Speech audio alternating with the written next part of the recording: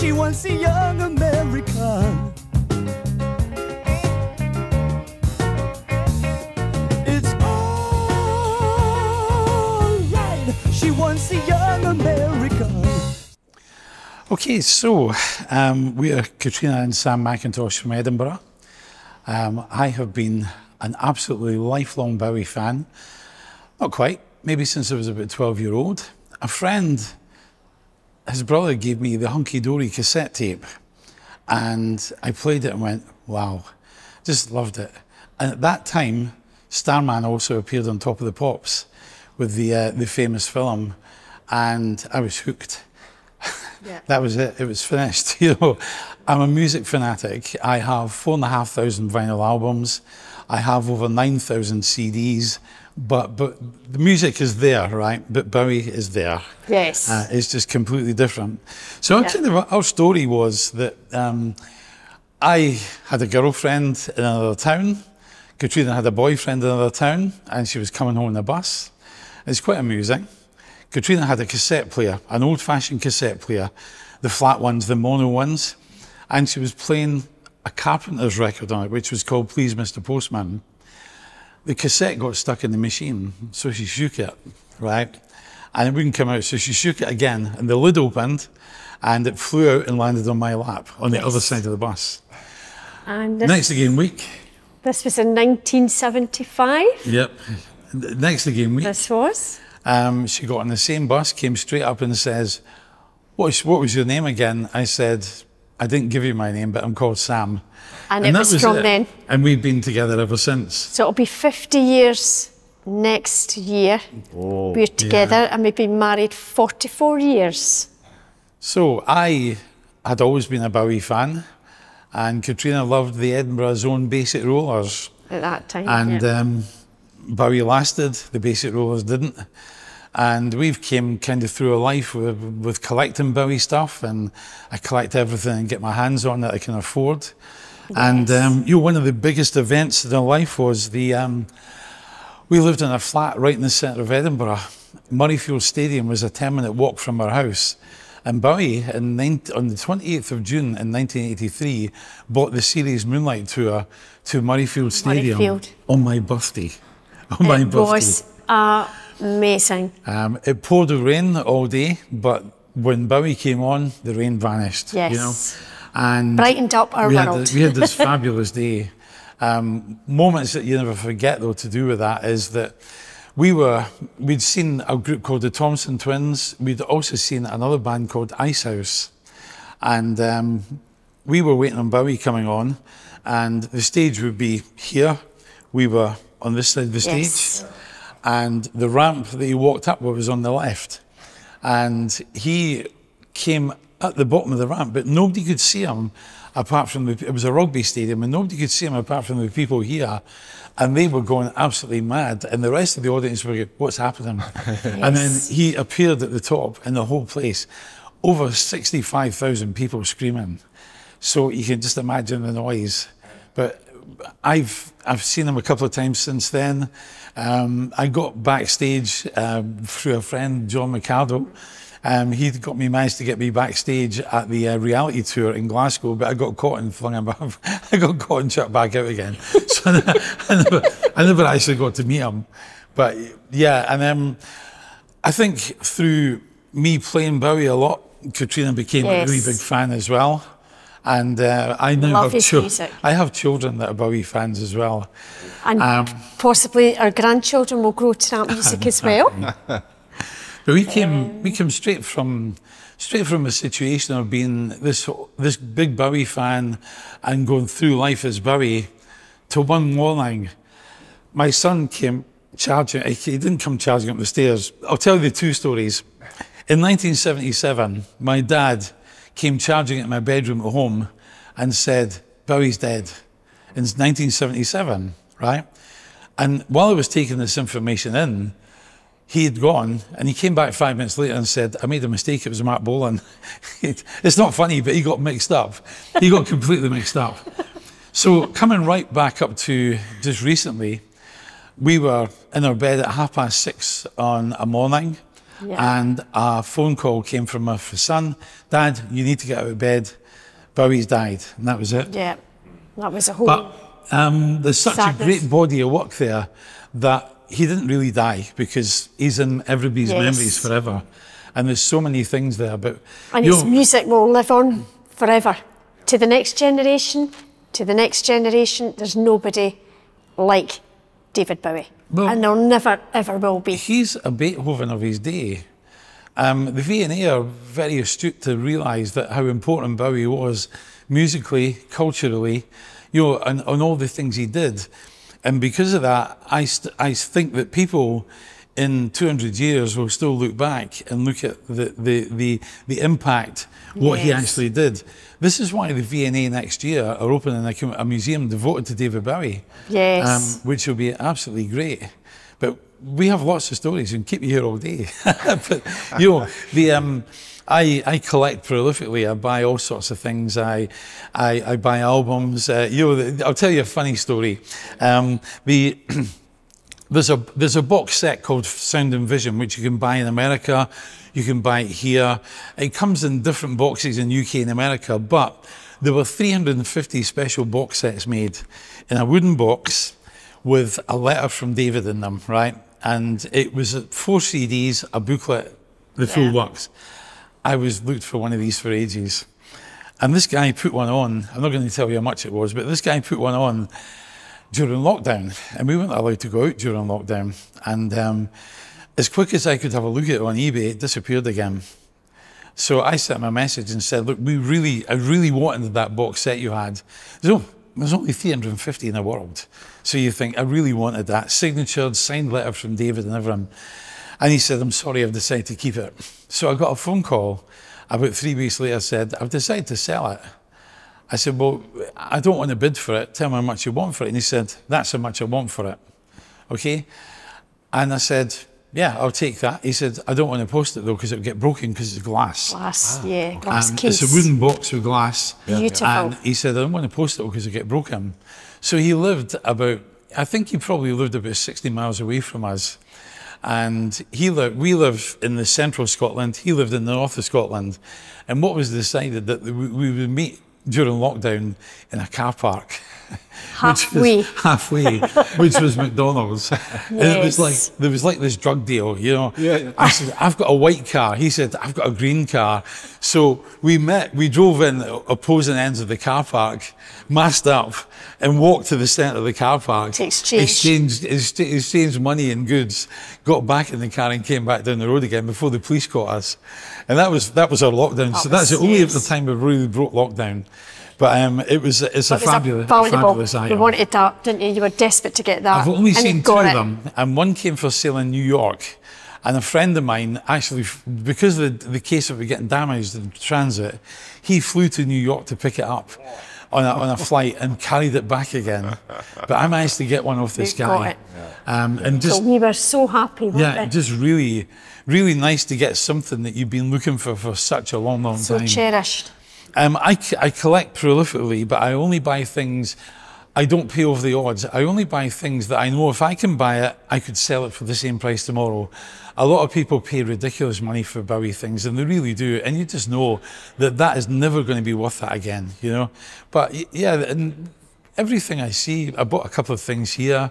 I trail around the junk shops. I always find things, don't I? Oh, yes. Yeah, I always find all just these that the bits and house pieces. is a bit bulged with all the music. But you know, running out of cupboard space. But we have work in progress. We had 4 children, and we now have 2 spare bedrooms, right? But what we've got now is I've been given a room. But the problem is, I've been working on it for 2 years. Just haven't had the time. It's going to be done as a music room. There's a projection system going into it. There's one of my good sound systems going, and then I'll be able to show off a lot of my Bowie stuff that I have, because I've got stuff, but I've got stuff under beds and cupboards and drawers and all kinds of stuff. You know, don't get me wrong, I know where it all is, but it's everywhere. But, yeah, and there's, if you look.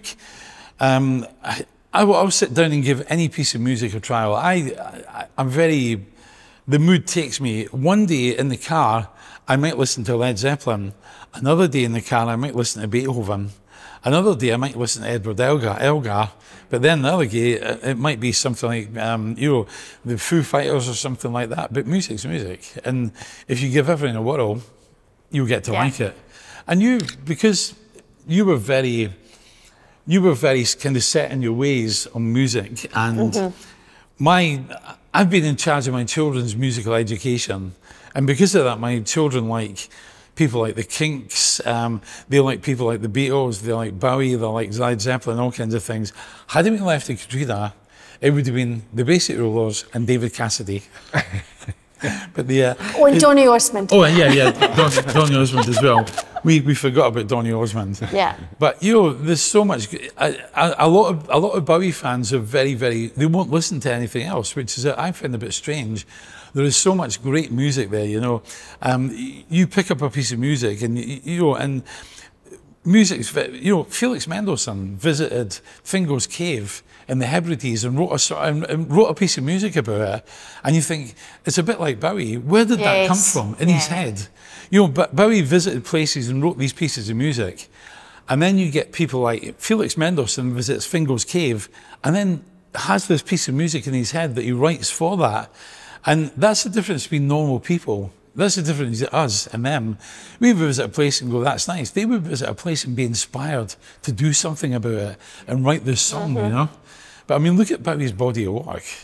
The movies, the sound, everything. But then, you know, there's nobody quite like him, but there are people who are very, very good at what they do, but they didn't have that cultural impact that he had.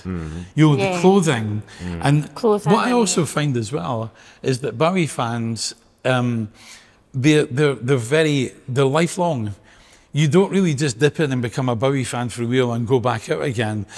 Once you're a Bowie fan, you kind of hooked and reeled in, and you kept there. You remained in that, you know. Yeah, you kept there. You're drawn into it all. Yeah, and you know. And you just need to look at the amount of people that have turned up for this from places all over the world. For somebody who's been dead for 4 years, and it goes on for a long time. You better tell them to come in. David coming in for a listen. But and you know, I'll tell you another thing is as well, and Katrina will agree with us, there's a great friendship between Bowie fans. There's a great friendship between Bowie fans. I've met so many nice people because of my love of Bowie. And you know, people are very generous as well. I'm a collector. I have a major collection, right? And somebody says, another Bowie story, and this is a really sad but lovely story. Yes. I run a Bowie fan page called the David Bowie Appreciation Society. And I meet a lot of people through that as well. I got a message from a gentleman in London who said, I have 5 1970s David Bowie scrapbooks. Do you want them? I said, well, look, these are valuable, and they are. I said, how much do you want for them? He says, no, you don't understand. I'm asking you if you want them. I'm not asking if you want to buy them. I said, well, yeah, I would definitely take these, but why are you offering to me? He says, I've been following your posts on Facebook for a long time. You love them. He said, I can tell that if I gave you these would be looked after. I said, well, you're absolutely correct there. So we were on holiday in Wales. And when we got home from Wales, there was this big parcel that came. And there was 5 1970 scrapbooks. Now, bear in mind, these sell for a lot of money. They were original with all the press cuttings. And tickets. There's tickets in there as well. For the shows. The tickets sell for £50 each. People collect tickets. And there was this fabulous wealth of 1970s Bowie in 5 different really old scrapbooks, which I believe had been at his mum's house and been in the attic, because when you opened the box, you got that musty smell from them. You know, the dust. What happened is I phoned him and said, look, these are fabulous. I need to know the story behind them. He said, I'll tell you the story. He says, what happened is my younger brother was a Bowie fan, a real Bowie fan at university. And he graduated in 1982. And him and his friend went on a road trip to Canada. They arrived at the airport.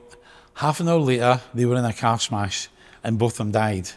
And these had been taken away They had been put in an attic and they'd been left. Left for all these years. Now, it tells you that somebody is quite astute to look at my posts about Bowie and the things I say about him to say, these are my brothers, you'll look after them, you know. And which she did, because she took every bit of sellotape off carefully. Yeah, the sellotape is all coloured, discoloured, and he spent hours and hours to put it back together. In the original, back on the original paper. The bits of sellotape. You held them all back together again and put them all back together. Took ages, but you done it. Yeah, but I'm doing all the talking. Do you want? Have we got time? Are we okay for time? I'm okay. Do you want to say anything else? It's your turn now. I just love David Bowie. You know, it's such an inspiration to the whole world, and truly missed. But he's up there watching everybody, and he's keeping an eye on everybody, and the music will be played on forever. Why? Do you not think the world's a mess since he died? When David dies. Since David died, do you not think the world has become a real mess? It is, yes. It's obviously coincidental, but since David died, it's become a very strange world. It really has, you know. But we're very buoyant, you know. There's always something new to look at. There's always something new to go. Yeah. And I think that, you know, we lived a life. I'm 66. Katrina is 67. We're a young people. Yeah. We are. We've got old bodies but young minds. We've got creaky bones, but that's all. And you know, people say to me, "What keeps you young?" I said, "Well, music and people like Bowie and things like this. You'll come in here to meet people, enjoy life, and enjoy life, because we're out every weekend. Yep. And every time we pass a record shop, I need to go here. It's got to go and have a look. I mean, just in case I find. But I do. I know you do. We went to Glasgow the other day, and I found an album in a backstreet shop that I didn't have, a rare one, you know. But you always find things, and you always just run along there. One day I might sell my collection. I don't know. I don't think you'll ever sell it, Sam. But you're always worried that because somebody doesn't realise what you've got, they just chuck it in the skip or something like that, you know. And so I've got my down to our grandchildren. My older child is briefed. My older son, who's 35, he's been briefed. And to know that, listen, there's a lot of money there, be very careful with it. But I do not collect for money. I do not collect for money. I don't sell anything I have. The only thing I do is, if I find something at a very reasonable price, I buy it and I give it to a friend who doesn't have it. Yes. But you know, when it comes to the end of the days, I'm going to have to sell a couple of things. There's things I can't give away. If you're a Bowie fan, you will know that the original Mercury Man Who Sold the World dress cover, in pristine condition, can pick up between £2,500 and £3,000. I have one of them as well. One of them. And there's a great story behind that one as well. You know, we were 17-year-old. We went to a place called Blackpool, which is not far from here, a seaside resort, and they had record stalls. And on the wall, in a plastic sleeve, was this Man Who Sold the World dress cover. And I was 17. I had never even seen one, never realised what it was. And I said, "What is that?" He said, "It's a Man Who Sold the World, the original." And brought it down, had a look at it, and I thought, that's brilliant. Albums at that time were £1.60, right? This was £5, so it was 3 times the price of an album. So you've got to start thinking, is it worth it? So before I came home, I thought, I'm going to buy it. I bought it. Now, I've never played it because... It's never been played. It's a Mercury one. It's brand new, still in the sleeve. I already had the RCA re-release, the famous one in the black and white cover. I already had that, so I played that. I never played this other one. And I've got that sitting well looked after, and it's brand new. And I wouldn't part with it though, unless I have to. Maybe one day. Yeah, but I've got a few things like that. You just collect things, you know, and then you find it sad because my friend Ian, he has decided to buy his Bowie collection, sell his Bowie collection, which he has been doing. And the reason he's doing it is because there's only him and his mum. His mum doesn't live with him. She's very elderly, so she won't have maybe not much longer to go. He lives in a rented flat, and he's worried that because he has nobody, a partner, nothing, he's worried that when he eventually goes, that his landlord's going to come in and just clear the flat out. and all his Bowie stuff will go. So he's decided to make some money with it and enjoy the money while he's still alive. But he's a lot younger than me, and you think that's very strange. He's 54, you know, and I'm 66, and I'm not selling mine, but he's selling his just in case. But you know, I can keep you here all day, honestly. But you know, the end result is we love Bowie. We love Bowie. Yeah, and always have. Excellent. Thank you very much. Thank you so much. Thank you. So, are you a fan? Yeah, of course. It's all right. She wants a young American.